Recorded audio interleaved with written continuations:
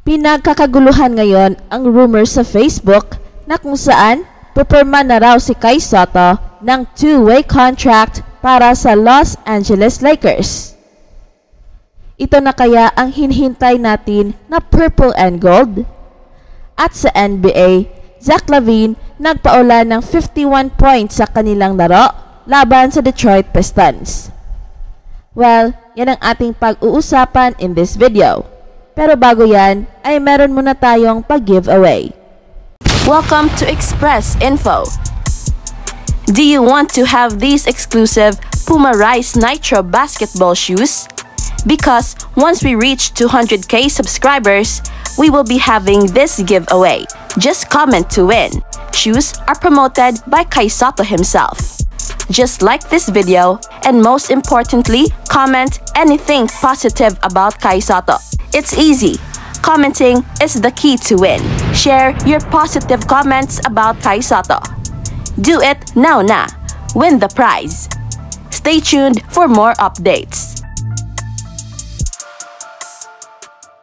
Kai Sotto, ginulat ang lahat nang naglalabasan sa Facebook ang mga post na pupirma na raw siya sa Los Angeles Lakers, which is pinagtatawanan na lang ng mga fans na unti-unti nang nawala ang kumpiyansa kay Kai Sotto na makapasok sa NBA. Kaya we do our due diligence at totoo nga na merong lumabas sa isang site na kung saan sinasabi dito na nagka-interest daw ang Lakers kay Kai Sotto. Well, sa ngayon, ayan lang ang sigurado.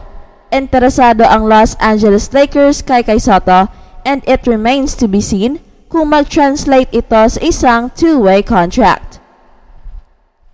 Ito ang nakalagay sa naturang source and I quote, Los Angeles Lakers consider signing Filipino Kai Sotto. The Lakers are looking for a big and mobile player for their wardrobe and have placed their interest in the Filipino Kai Sotto. Sotto, 2.20 meters and 21 years old, played in the NBA Summer League with the Orlando Magic, playing 2 games with averages of 3 points and 3 rebounds. Then, with his team in the World Cup, he averaged 6 points and 4 rebounds. Last season, he played in Australia for Adelaide with 6.8 points and 4.5 rebounds, and in Japan with the Hiroshima Dragonflies, where he contributed 8.9 points and 6.1 rebounds, and where he is expected to play this season unless the Lakers they decide to sign him. Analyzing the whole story ay hindi talaga malayong totoo ang rumor na ito. Unang-una ay hindi natin malilimutan ang purple and gold post ng tatay ni Kai Sotto. Pangalawa ay meron ng bagong big man ang Hiroshima Dragonflies.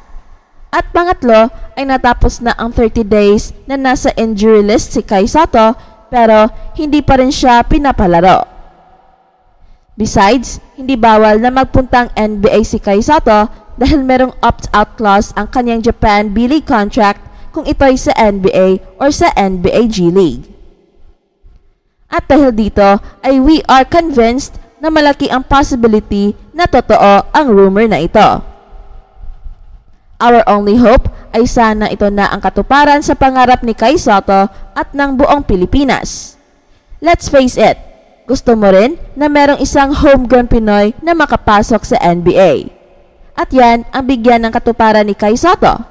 Kaya let's pray na sana totoo na ito at hindi prank. Samantala, tinalo ng Detroit Pistons ang Chicago Bulls. Kahit pa sa kamanghamanghang performance ni Zach LaVine sa kanyang 51-point career-high performance. Siya ang unang player with 50 points and no assist since Michael Jordan in 1996.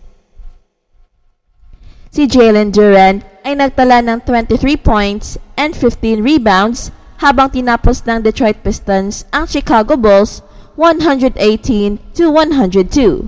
Kahit pa sa career high na 51 points ni Zach LaVine nitong linggo. I'm feeling really comfortable in my second season, but that's not because of me. My teammates and coaches have helped me make the game a lot easier. Sabi ni Duran na magiging 20 years old ngayong November 18. Ang effort ni Lavine ay ang unang laro na merong 50 points na nakuha sa NBA ngayong season.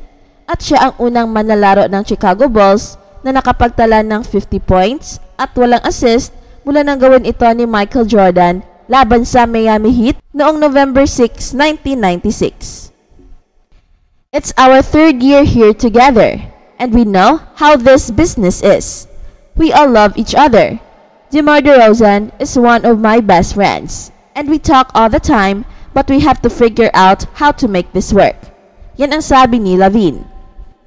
Si Lavine ay naglaro kahit na meron siyang back spasms.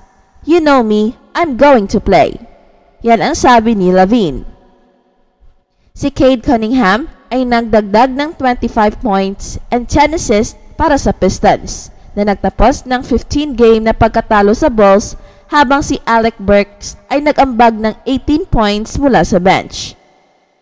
I think Cade and I are just kind of a match. He's got a high IQ, and I've got a high IQ, and we know the type of players we are. When he's got the ball in his hands, good things are going to happen. So I'm trying to get the ball to him. Yan ang sabi ni Duran. Si rookie Oscar Thompson ay nagtala ng 9 points, 12 rebounds, and 5 assists sa home opener ng Detroit.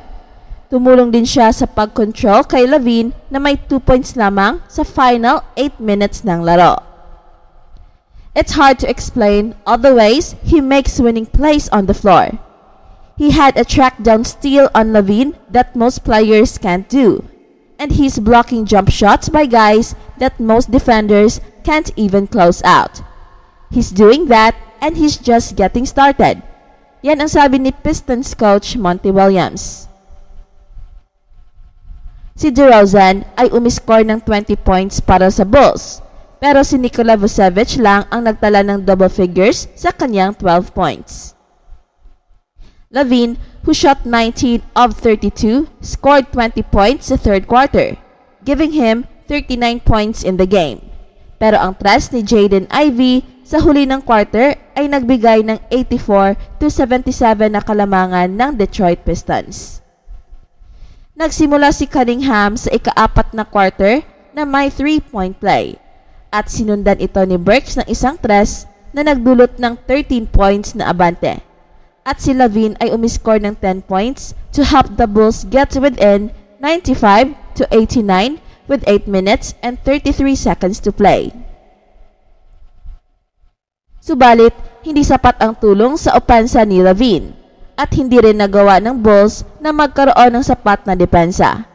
Dalawang free throws ni Cunningham ang nagdala ng 109-97 sa loob ng 2 minutes and 30 seconds at nakuha ng Detroit Pistons ang panalo. Ang Pistons ay merong 60.5% field goal shooting habang itinatayo ang 57-45 na kalamangan. Nag-ambag ng 25 points ang bench ng Detroit kung saan may 9 points na nakuha sina Burks and Marvin Bagley III. Ang double-double ni Duran ay ang kanyang pang-22 sa kanyang career, breaking a tie with LeBron James for the third most by a teenager in NBA or ABA history. Moses Malone had 50 and Dwight Howard finished with 46. That's it for now, guys. Pero bago kami magtatapos, ay huwag kalimutan na huwag magpahuli sa mga pinakabago mga kwento at balita ng kasiyahan at tagumpay. Bahala na ang mga marites dyan.